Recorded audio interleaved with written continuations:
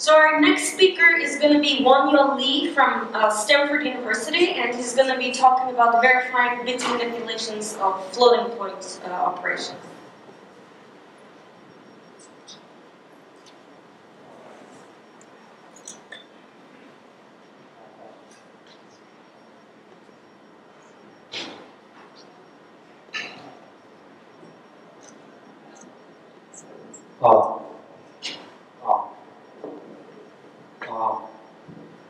Hi, I'm Wonyeol, and I'm going to talk about how to verify the correctness of floating point implementations. So, okay. So let's consider the exponential function as an example. There are many floating point implementations that compute e to the x, and a segment of one such implementation is shown in this slide. So to get the best performance, this implementation is written directly in x86 assembly. However, since the number of floating point numbers is finite, such floating point implementations cannot compute into the x exactly. So a natural question that follows is, what is the maximum difference between the output of this implementation and the mathematically exact result? So in this talk, our goal is to find the difference between the specification and floating point implementations. And we are particularly interested in floating point binaries that use bilateral operations. Here, bilateral operations mean those operations that directly manipulate each bit, such as the bit shift operation VP SL1E and bit shuffle operation VP shuffle D. These bilateral operations are widely used in highly optimized floating point implementations, such as the commercial libraries shipped by Intel. So we applied our technique to some of the Intel's implementations to bound their maximum error, and I will show you some of the results at the end of this talk. So let's first quickly review some basics of floating point numbers. This picture shows the definition of 64-bit double precision floating point numbers. So here, the most significant bit is a sign bit. The next 11 bits are one exponent, and the remaining bits are a fraction of a floating point number. As the floating point numbers are an approximation to the real numbers, floating point operations have rounding errors, and they go based on basic rules, such as associativity. So it is not an easy task to automatically reason about floating point computation. And if any bilateral operations are used in floating point computation, reasoning about such mixed computation becomes much harder. So at this point, some of you may be curious about how we can use bilateral operations in floating point computation. So here is a typical example. Consider, so suppose you want to compute 2 to the n in double representation given an integer n. A naive way to compute this is first to bit shift by n to get integer 2 to the n, and to convert integer to a double.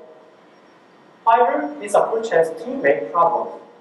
First, the conversion operation is computationally expensive, and more importantly, this approach works only for a small range of inputs.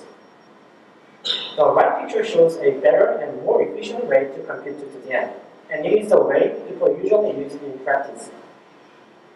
So the right approach first does an integer addition to get the integer n plus 1023, and then does bit shifting.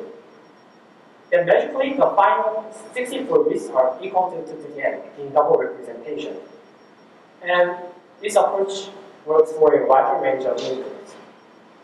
So this kind of bit manipulation is widely used in real-world floating point programs, especially in highly optimized ones that we are interested in. And we can see in this example, it is quite non-trivial, even for a human, to reason about such bit manipulations in floating point programs. So before I tell you how we do this, I'll first define the problem that we want to solve more precisely. So suppose we are given a mathematical specification f, such as the exponential function, and a floating point at b manipulating floating point binary p, and also an input range x. then our goal is to find a small quantity theta such that the precision loss of P with respect to F is smaller than theta for all inputs in X. In other words, we would like to prove a bound on the maximum precision loss. Here, the precision loss is defined as a well-known relative error. So there are several possible ways to solve this problem, and a naive approach is to directly measure the precision loss over every possible input. So such exhaustive testing method is feasible for single precision floating point numbers, but it is not feasible for double precision floating point numbers because the number of all doubles is 2 to the 64, which is huge. I would like to note that such exhaustive testing method does not work even if the input range is -1 to 1, which seems very small. This is because the half of all doubles are concentrated in the interval -1 to 1. So in general, the exhaustive testing method is not feasible, but the idea of testing every input can be sometimes useful, and I will use this idea in the later part of this talk. And another way to solve this problem is to construct machine checkable proofs manually. So around 2000, John Harrison used Holland to prove that some of the Intel's algorithms for computing transcendental functions have a very small error. However, constructing such proofs requires a lot of manual effort, and each such proof can take over a month to construct. At the other extreme, there are several automatic techniques that can solve this problem, but only when floating point operations are exclusively used. And several commercial tools can handle certain feature routines, but to our knowledge, there has been no general technique that can verify mixed code. So now I'm going to talk about how our method can solve this problem. Okay, I'll use this implementation as an example to explain our method. So, by the way, you don't have to read the assembly code. And yeah, this implementation computes e to the x, and it works as follows. It first takes an input x, and then computes an integer n. Then it uses in-level operations I showed you before to compute 2 to the n in double representation. Then it approximates e to the x by using some floating point operations. And here the details are not going to be important. Given this implementation, our goal is to find theta that bounds the relative error between e to the x and the output of this binary. So I have to explain how our method computes such theta. And let's start with an easy case, a case when only floating point operations are used in a given binary. So in this case, we use the 1 plus epsilon property to find an abstraction of this binary. So what this property says is for any two floating point numbers x and y, and for any floating point operation, we always have this equation. Here the operation without subscript f represents the corresponding real value operation, and the delta variable models the rounding error from this floating point operation. And here epsilon is a constant. So this equation means that there is a small neighborhood around the exact result, such that the floating point result is contained in this small neighborhood. And it also says that the size of that neighborhood is bounded by the constant epsilon. And here epsilon is a constant which is equal to 2 to the minus 53 if two floating point numbers x and y are double precision floating point numbers.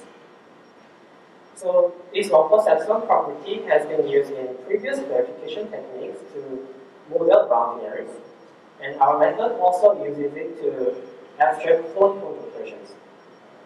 Precisely speaking, our method computes something called a symbolic abstraction A delta x of a given binary P. So if the binary P contains only floating point operations like this example, its symbolic abstraction A delta x is computed by replacing each floating point operation by the corresponding real value operation and multiplying 1 plus delta terms for each floating point operation. Then, from the 1 plus epsilon property, A delta x becomes a sound abstraction of the actual output Px. For instance, for the above example, the green set obtained from the symbolic abstraction becomes an over-approximation of the actual output. So, in this way, if a given floating point number, if a given binary contains only floating point operations, you can find such simple mathematical function A delta x that abstracts the behavior of the binary. However, in the general case, binary P uses not only floating point operations, but also B-level operations. Even in this general case, you would like to compute a simple abstraction of the binary P, colored by yellow. However, it turns out that finding such a simple abstraction over the entire input range is actually difficult. And this is because we abstract floating point operations using smooth functions, as I explained before, but while the results of field-level operations are not smooth. So our key idea to solve this problem is to divide the input range into smaller intervals so that on each interval we can do partial evaluation of all the level operations. If after finding such intervals, we remove all the level operations from the binary by partial evaluation, then our binaries now consist exclusively of floating point operations, so we can now apply the standard 1 plus epsilon property to abstract those floating point operations. In this way, we can find simple mathematical functions a1 to an that abstracts the behavior of the binary on each interval. Since the output of the binary is now expressed by simple functions a1 to an, we now have a simple formula for the precision loss of the binary on each interval, which is f minus ai over f. So a bound and the precision loss on each interval is obtained by maximizing each formula. And you get the final answer by taking the maximum of these optimization results. So this was a big picture for our method. And now I'm going to explain our method in more detail. So let's consider a general case when both floating point and B-level operations are used in a given binary. So in this case, our plan is to reduce this more difficult problem to a more easier problem by dividing the input range into smaller intervals.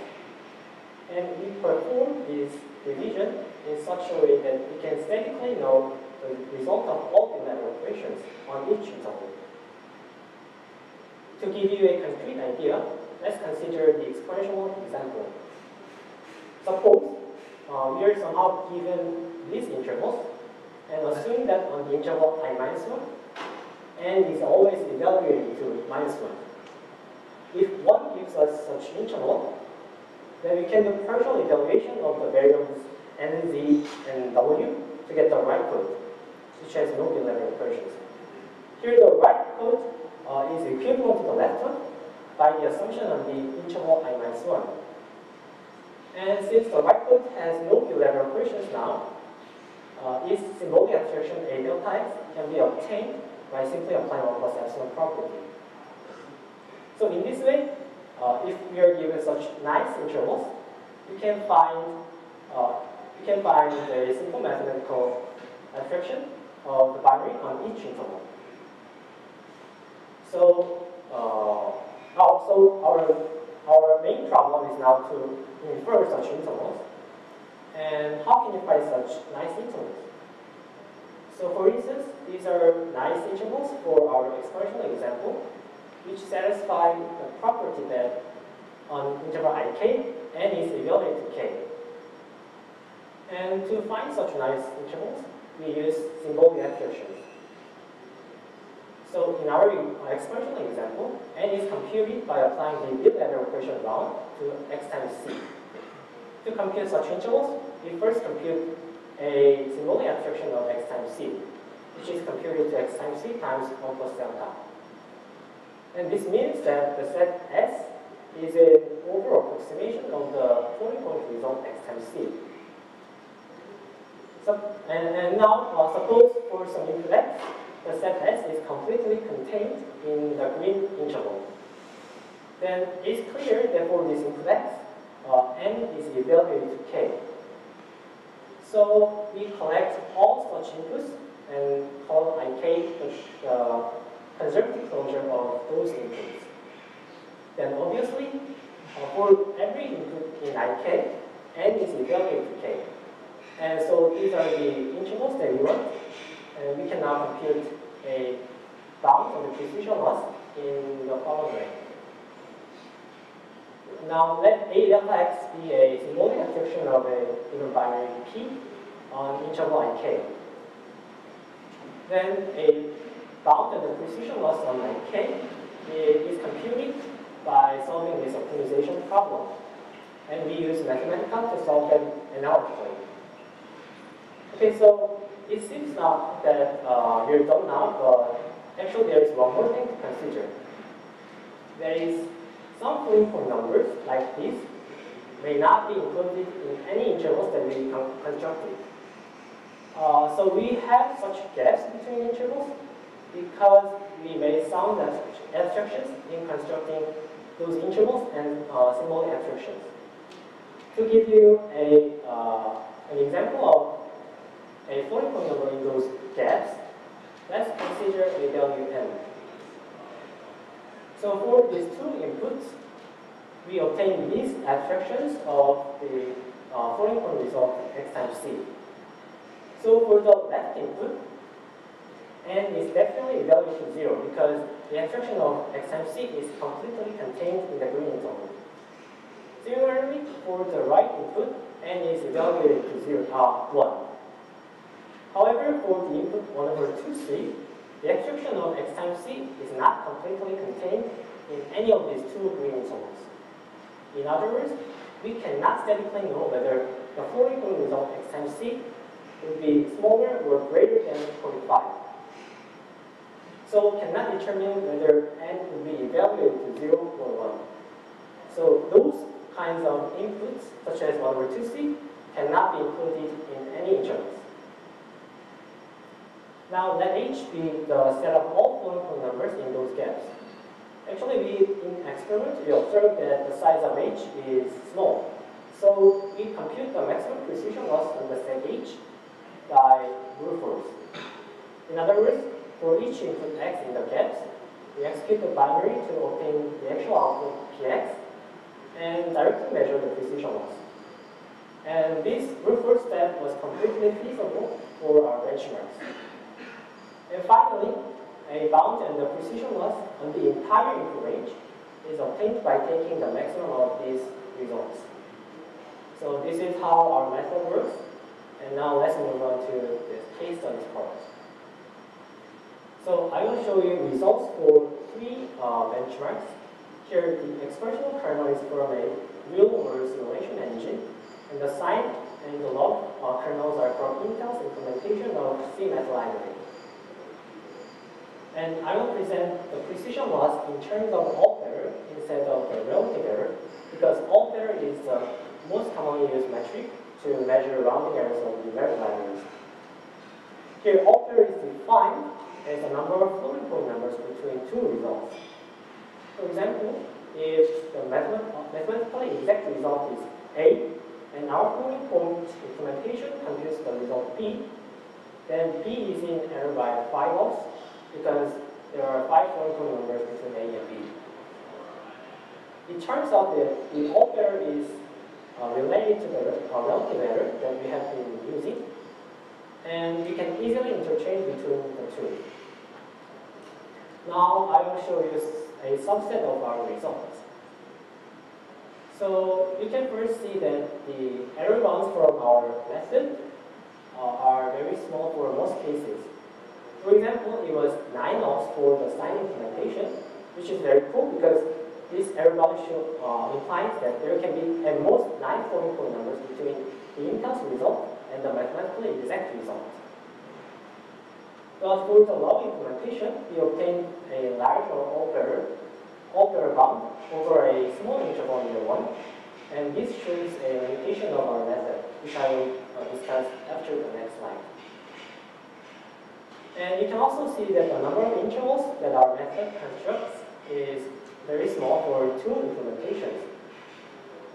For the long implementation, the number of intervals was big, but this was not a problem because our method was able to find upper bounds in a reasonable amount of time.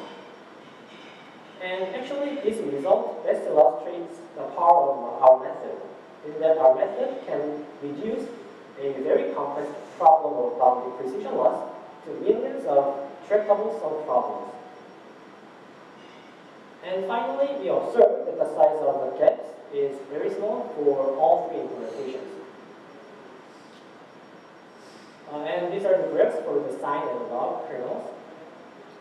And here the brown line shows our error bounds obtained in the intervals, and the blue dots show the precision loss directly measured in the gaps during brute force testing. And you can see that our error bounds are good because they are only few ohms. However, we observe that there is some gap between our error bounds and the bound that Intel claims. This result does not mean that Intel's implementations are wrong, but does mean that our abstractions are a bit imprecise, and there is some small room for improvement in our method. And let's discuss two main limitations of our method. So first, it's not guaranteed that our method always generates a small number of intervals. So consider these non-trivial bit-level operations. This weird-looking computation actually gives a good approximation to the inverse square root of x. However, if we apply our method to verify this computation, we end up having an intractable number of intervals. And second, our error bounds can be sometimes loose, as we saw in the log implementation. And we obtain such loose bounds mainly because the 1 plus epsilon property sometimes gives an imprecise abstraction of round errors. So in order to get more precise error bounds, we need to use more sophisticated error analysis technique beyond the 1 plus epsilon property. And actually, by using some more properties of rounding error, we obtain much better error bound for the log kernel. Okay, to summarize this talk, I presented the first systematic method. They can verify mixed computations, mixed binaries. And in doing so, I used abstraction, analytical optimization, and testing. And I also demonstrate that our method is directly applicable to real-world floating point implementation, such as Intel's implementation for transcendental functions. And this is the end of the talk. Thank you.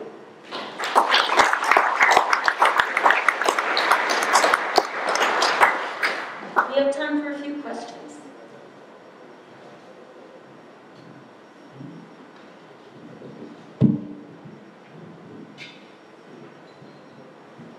I actually have one question. So if I understand correctly, your method does have a manual component, right? Yes. Could you elaborate on what parts of the technique are automatic versus manual? So for our benchmarks, it is actually fully automatic. But for general cases, it requires some human intervention, and there is one place where we need human intervention, and that is a place where we compute the interval. So in order to compute the interval, we need to solve some inequalities. And for our benchmarks, those inequalities are linear, so we could find them automatically. But for a general case, those equations may not be linear. So for that case, yeah, we need some human intervention. Yeah. Great work. Thanks so much for a wonderful talk. The examples you showed were code that was handwritten by humans to be accurate. I was wondering if you have any experience looking at the output of tools like Stoke, where machine has produced implementations for performance or accuracy. So your question is, our method can be applied to? Did you have any experience applying it to machine-generated? Sure. We actually verified the Stoke-generated exponential kernel. So you can see the our table for the reasons.